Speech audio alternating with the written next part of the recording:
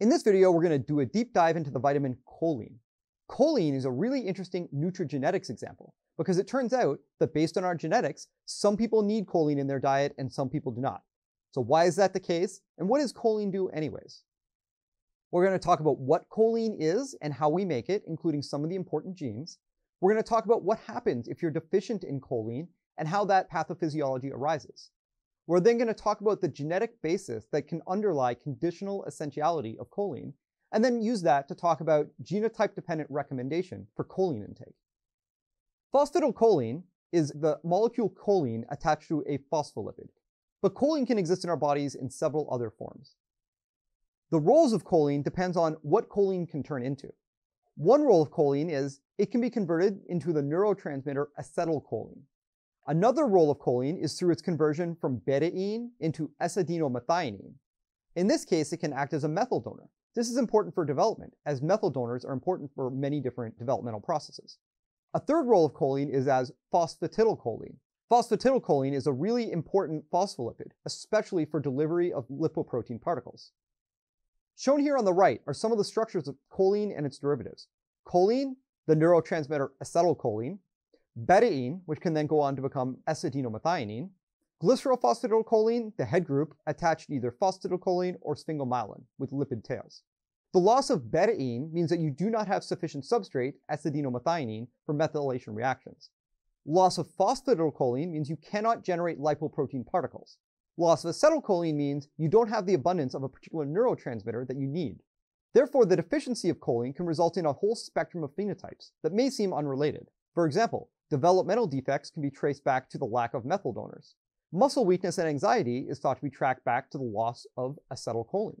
Fatty liver disease can be tracked back to the idea that you need phosphatidylcholine to transport lipids out of the liver to the rest of the body.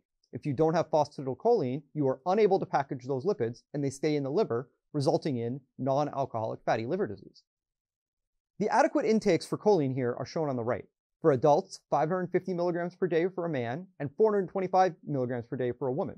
This increases during both pregnancy and lactation. But the adequate intakes were only added to nutrition fact labels for choline in 2016. Furthermore, only about 11% of adults are thought to meet the adequate intake for choline. So this provides some controversy. If only 11% of people meet the adequate intake for choline, does that mean we're all choline deficient? Does that mean we all have the phenotypes I talked about on the other slide? Well, no, not necessarily. It turns out about half the population needs to ingest choline from their diet, and the other half can make choline themselves. This has been tested several times, including by this particular study design. Shown here is a study where for 10 days people were given a baseline diet with sufficient amounts of choline. They were then randomized into a choline deficient diet, which involved depletion of choline for about 6 weeks. They were monitored for signs of choline deficiency, including liver fat and muscle breakdown.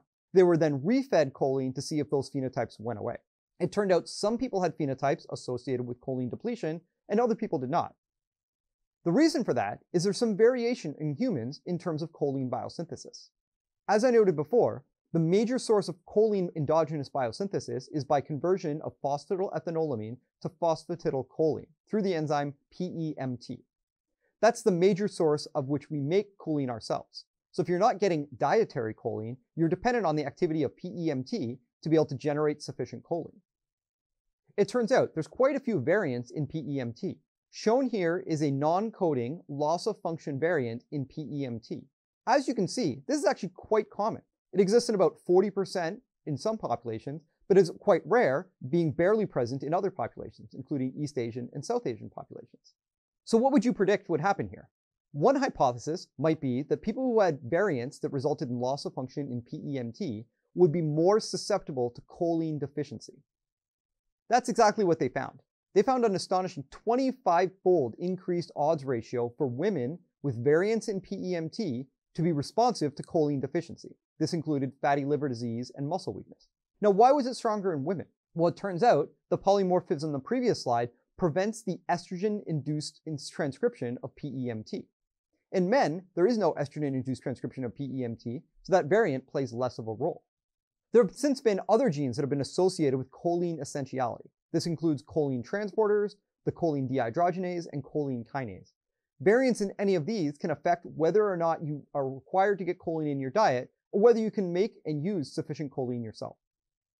Why do you think choline deficiency resulted in liver fat accumulation in this study? And how could it be related to anxiety? And then I want you to take a step further. What would you recommend for how we set the adequate intake for choline if we knew everybody's genotype? Pause the video and ponder these questions. In summary, choline is a semi-essential micronutrient. What that means is it's essential for some people, about half the population in America, and dispensable for the other half. Some people are able to make sufficient amounts of choline through the enzyme PEMT, but half of people don't have effective PEMT and therefore must obtain choline from their diet. Insufficient choline intake, coupled with an inability to make choline yourself, can lead to anxiety, muscle weakness, fatty liver disease, and developmental challenges. Choline is a really interesting example of nutrigenetics. In fact, choline wasn't even recognized as a vitamin for many, many years. It's only been recognized recently, and that's only been made possible by advances in genetics. Now that we understand some of the genetics that underlies choline biochemistry, we can use genetics to predict who needs to get choline in their diet and how much, and who needs no choline at all in their diet.